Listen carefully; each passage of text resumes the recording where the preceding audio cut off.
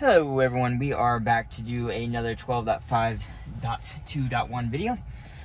This is our Aldi route and we're going to see how it performs. If you saw the last video, we had an edge case with a fire truck and they tried to run a red light. So we'll see how that goes on this one.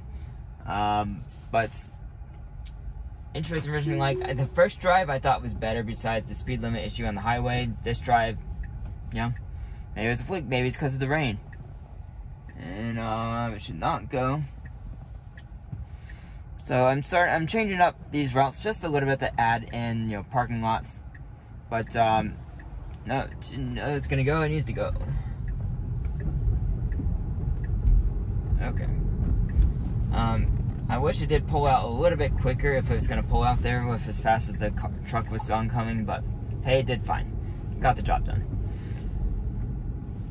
But hope everyone is having a fantastic day. I guess I forgot to give a shout out, but probably get a few more. But love that we're seeing a bunch of new subscribers joining on the channel.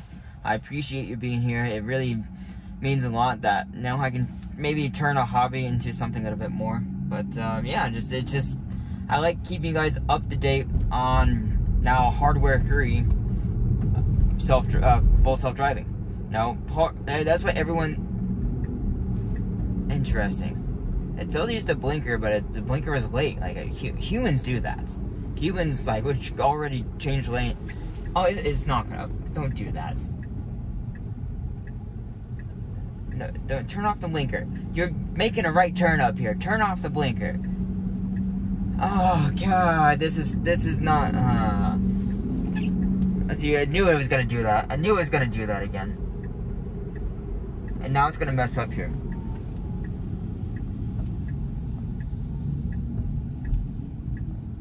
Slow.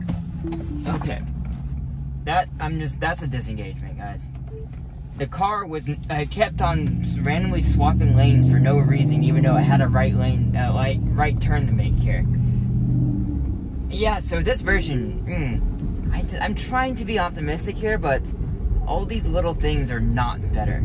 Like, it keeps on doing, that was supposed to be solved in multiple. I never had this issue, the random lane swapping problem. I never had that problem. Now maybe that seems to be a problem with me, and maybe it won't be with other people. I don't know why. I don't know why people don't drive that way. So I'm really confused. I want to understand, James Dalma, if you can, clip this.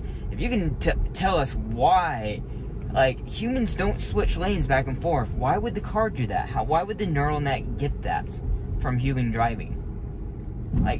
No one would do that. Just swap lanes back and forth constantly. When they know a right turn is coming up. So I don't understand why the car would do that. It's so confusing to me because that's not how humans would drive. At least maybe good drivers wouldn't drive that way. Maybe bad drivers, but then that's the fault of Tesla getting bad driver data. So I don't know. That's the only logical assumption, is that Tesla just has bad driver data. And that's why it did that. But the last version was perfect. It got over and stayed over in that lane, and this version just regressed. So I really don't know why it would do something like that, unless it was just a regression, or maybe it's rain. It didn't slow down. What it could have done is, okay, the truck passed, and let me slow down more and get behind the truck. It kept on maintaining my speed, and then it was about to go into the back end of the truck. I'm like, no, this is not good. So this is the first version I've had consistent actual disengagements, not intervention, but actual disengagements. So it's a little bit disappointing. But yeah, I'm here to show you the performance of hardware free on full self-driving. I'm one of the few original testers left that have hardware free. Because I didn't upgrade my car. I have no reason to upgrade my car. Tesla says they're going to make it work on hardware free. Let's find out. So I'll be pretty disappointed if they don't make it work on hardware free. But yeah, so this route we're going to, as soon as it turns here, let's do that. Perfect. It recovers a lot better when you're removing routes. Hey, look, a Tesla. That's the reason that might not be like, why is it a big deal? That's a Tesla sitting there. What? Never seen a Tesla there. 1, 2. Teslas are still somewhat more rare in this area than they are in other areas. So it's kind of an interesting thing to see, just a Tesla sitting there. It's like maybe like a homeowner got a new Tesla. That's kind of what's going through my head.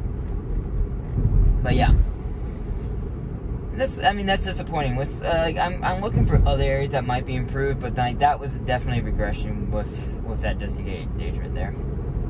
What we're gonna do here is actually stop past the Lowe's. I'm not even gonna bother recording in between Lowe's and Aldi because that's just parking lot. Now, put in the comments down below if you actually want me to do that. I just don't see the need to do it just because it's not meant for parking lots right now. But it's not going in the way it should be going in. There's an entrance right here. Oh, it's because it's not mapped. That's why. Interesting. It doesn't realize you can turn in here. Oh. The car doesn't realize, or at least the map data doesn't realize you can turn into Lowe's right here. Okay, anyways, I'll see you guys once we're out of Aldi. We're back to go home.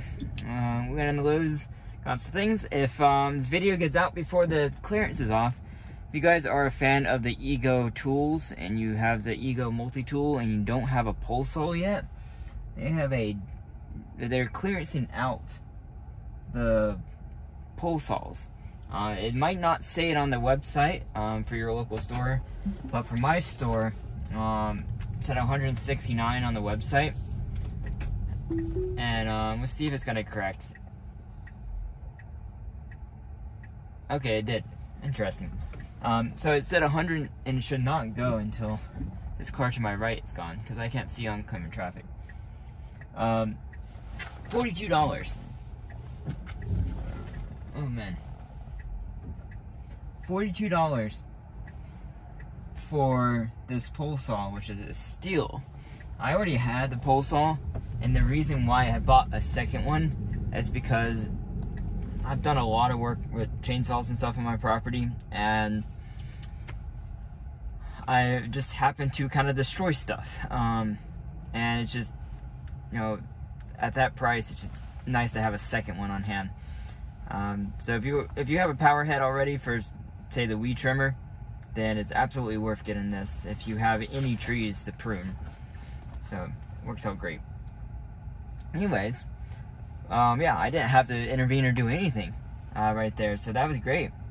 It wasn't the smoothest thing ever, but it did stop in time for the truck that's in front of me, actually, for it to go by, and then the cars on the left to go by, and then it got out, and everything is great. Hey, it's gonna get a red light.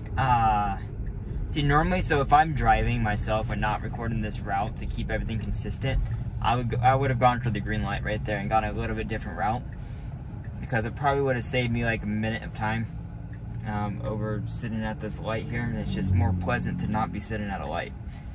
But I am here to give you consistent routes because that's the most scientific thing you can do. Just let me know in the comments down below if you do want to see just random routes, just like here, put a pin on the map and just drive around and see how it does. We can certainly do that. I'd be open to it. But for consistency, to test like disengagements and like the way it does turns and the way it handles traffic and everything, you need to stay in a consistent route. Otherwise, you can't know how good it is, because you can't judge disengagements and interventions version over version unless you stay on the same exact route. And so I try to be as consistent as possible with that. Of course, you can't control the traffic, can't control the weather, but you can control the route. So try to keep it the same.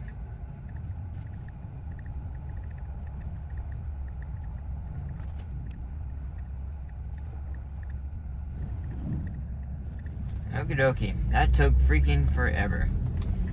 Yeah, I can go through this intersection now, and no hands, it's great. this car beside me to my right, I know they don't know where they're going, and they're probably most likely gonna get over. I think they're talking on the phone. Nope, no, you better go through this. Yeah, so as a human, that was easy. Go to the yellow light right there. There's no reason it should have braked at all right there. But hey, it made it, so that's what counts. Oh, maybe she is going to the mall. Okay, well, that's a rare instance. Every time someone's in that lane, they've meant to get into this lane, so they have to like get over it last minute.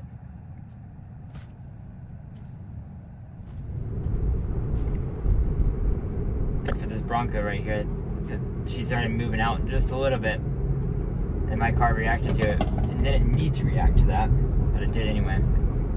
So this is really nice merge behavior right here. Let's see how it does getting onto the highway. Correct, my mirror is tilted down just a little bit too much.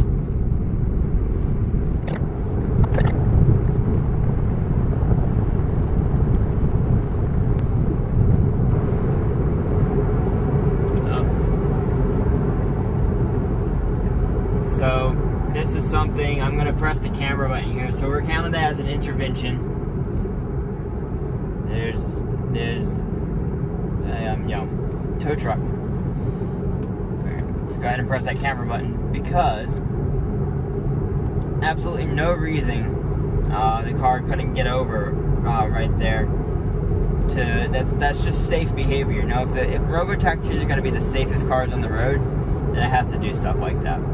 Now, of course, again, we're on version 11 right now. Highway is version 11. Highway I would not expect it to account for that type of stuff. Version 12, however, even version 12 might have trouble with that. That's where I'm wondering. I bet you if we had highway stack version 12 and then it probably still would have messed up right there. I still would have intervened. So those are the type of things I'm looking forward to on the next, 12.6 or version 13 or whatever that comes out later this year. I really think that's gonna make some significant changes, and we'll see how that kind of responds.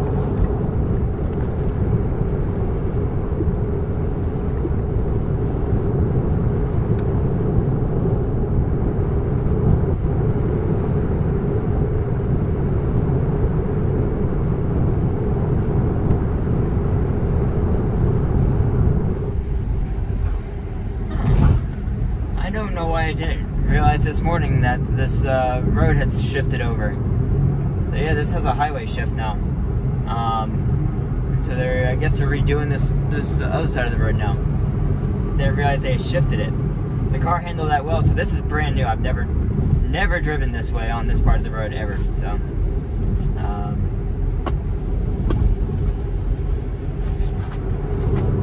interesting lane shifts here. The car's handling it great.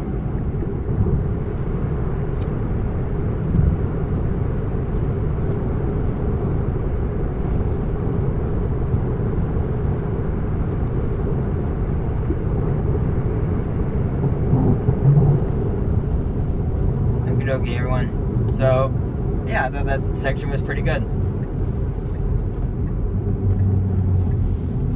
So, unfortunately, this route was not 0 disengagements because of that truck early on. But otherwise, it slowed down acceptably well. Could have been better. Still here. Though sun protected left has been great for the last several versions. That's really what the 12.4 and up series really improved. Or the unprotected lefts. It really improved that.